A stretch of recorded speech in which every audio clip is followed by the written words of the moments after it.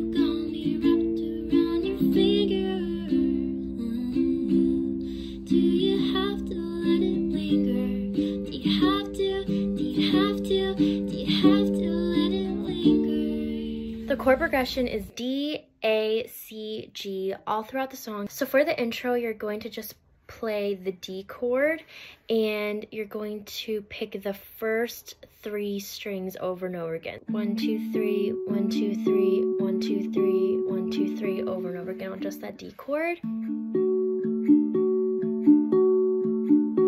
then you're going to lift your index finger so that it's just your middle and third finger on the chord now. And then just alternate that.